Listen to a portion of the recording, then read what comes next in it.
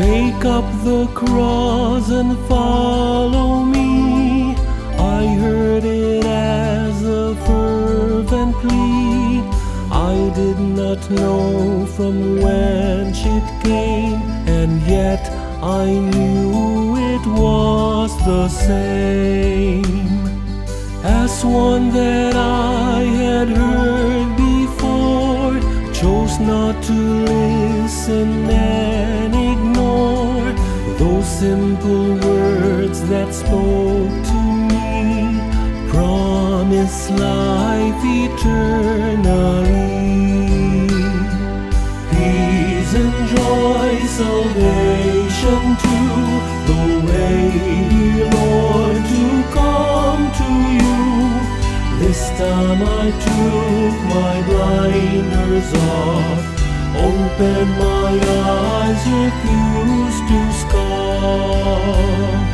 Though others claimed another way would lead to wealth and fame one day, I bowed my head, I heard your voice, I saw the everlasting choice. Releasing thoughts of worldly gain, I slipped my yoke of daily pain. Those bonds of earthly sins at last were broken, and my fetters cast aside. And now, dear Lord, I know the well-marked path that I should go. Gladly now I lift my eyes to answer without guilt or guise.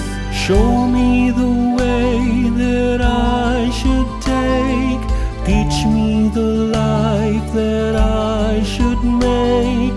Truly now I see the sign, the cross you carry is also mine. The cross you carry is also mine. The cross you carry is also